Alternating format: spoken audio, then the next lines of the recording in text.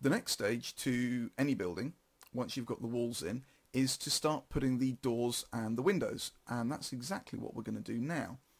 I'm going to start with the doors, so I'm going to go to my Create tab, and you'll see here that I've already got that selected.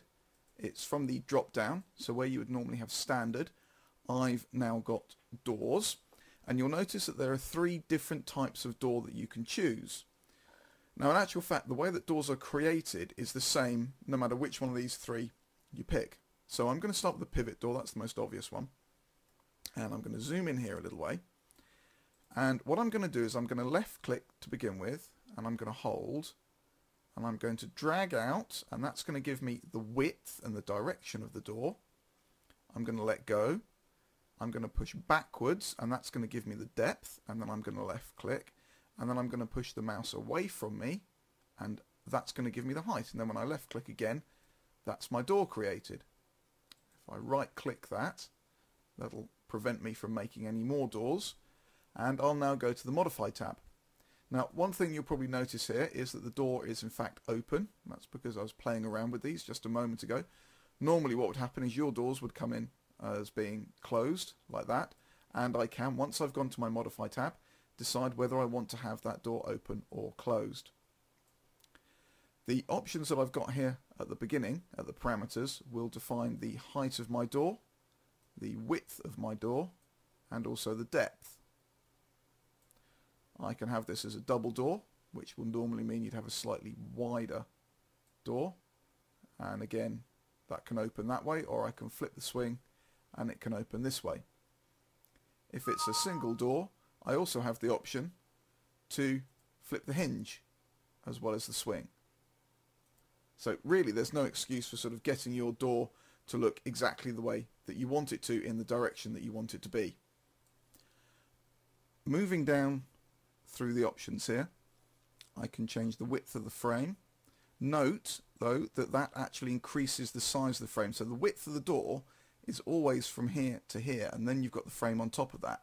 So if I make my width for this single door 1 meter 20, that's the width we've got here.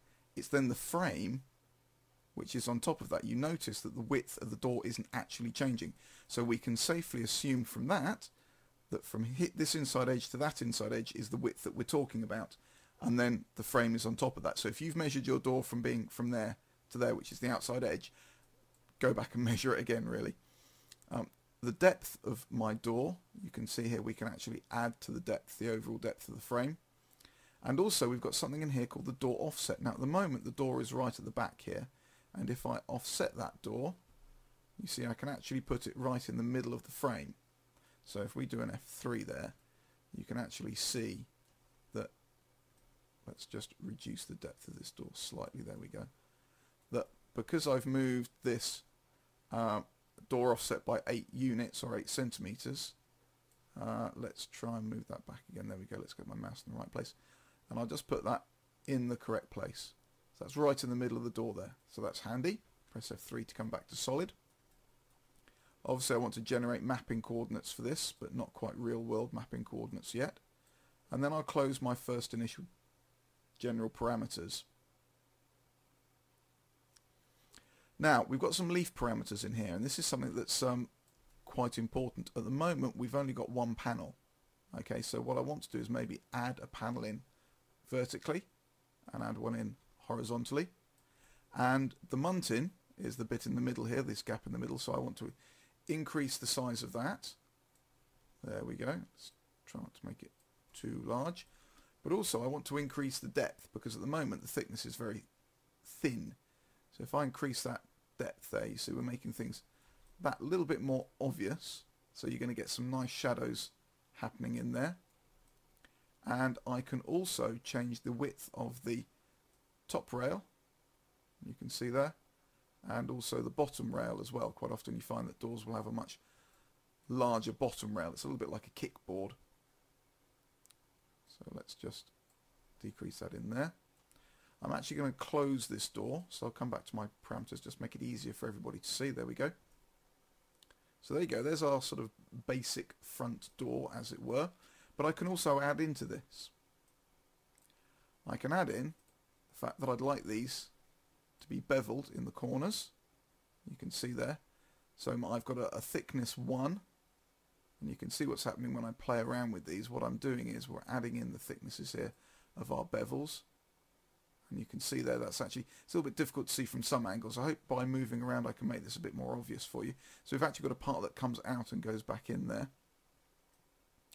And you can see I can make this a little bit thicker or thinner. And really what we're talking about is the thickness along here. And I can change this middle thickness there from 0.25. Yeah. So that's the thickness in here.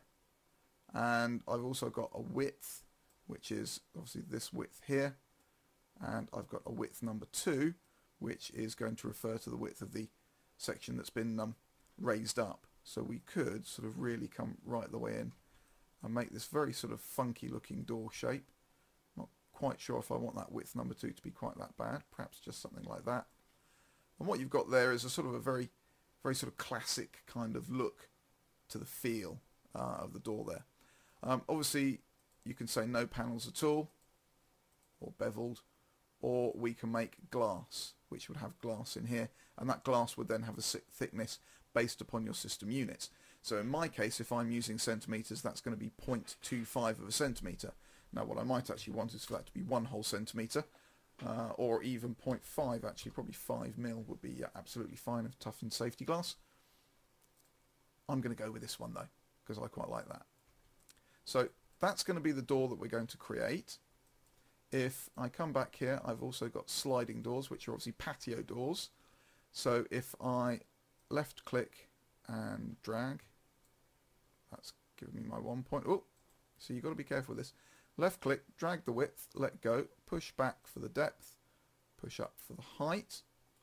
And you can see here we've got an open or closed. I can flip the slide, and I can flip it to be at the front or the back, depending on how I want it to be. Again, I've got a generalized height, generalized width, and a generalized depth. I can create the frame. This is all the same as before, door offset, all the rest of it, and I've pretty much got my leaf panels, which would look pretty odd if this is... So you get more like a Japanese door if you start doing something like this. Just give you an idea there of what can be done with it. And again, we've got the whole thing with the beveled edges and so on and so forth, so you can make it look as unique as you might like. My other option, of course, is for a bifold. Let me just get this. There we go. Bifold. Back and up. And as I open that up, you can see there's my bifolding door. And again, we've got all of the same properties you get for your leaf parameters, for the door, for the double doors here, which I think looks quite cool. So you've got a wardrobe, maybe a walk-in wardrobe, maybe you want to flip the swing there. So you open out and then you walk into your walk-in wardrobe. So we've got sort of lots of different ideas here of what you could use as internal doors and external doors. Let's just get rid of some of these for the moment. So that's how we actually sort of create our doors. What about putting a door in this wall? Well, in actual fact, it couldn't be easier. I'm going to select the wall section and press Alt-X just to make it slightly see-through. And I'm also going to turn on my 3D snap and make sure that's set to edge, because I want to make sure that my door connects with this wall.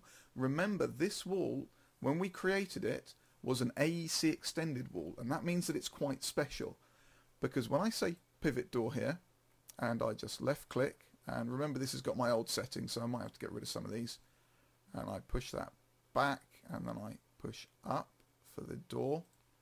There we go. What I'm going to have to do is go to my modifier and let's just select this wall and press Alt-X.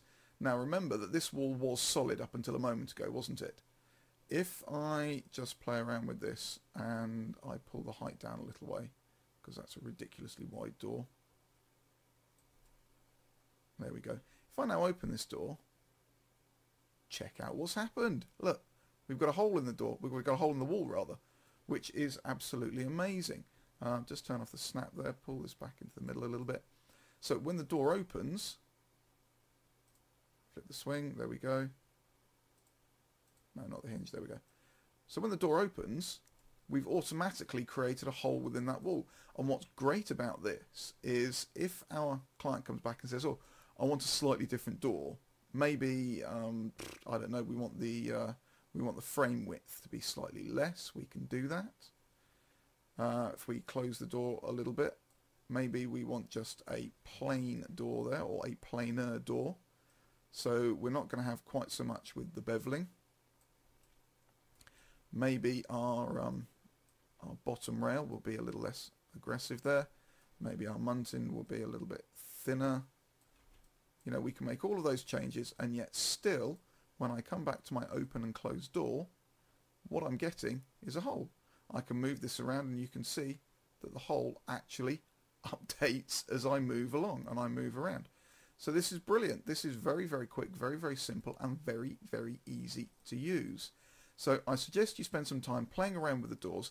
Get used to doing the width and the depth and the height. Those are the things that are sort of going to throw you to begin with. And once you've created your AEC wall, you can then use one of these doors, or AEC extended doors, max design doors, whatever you want to call them. Make sure that you've got your snap switched on and you're going to snap to the edge so that you do actually find that wall and you're not sort of scrabbling around to find it.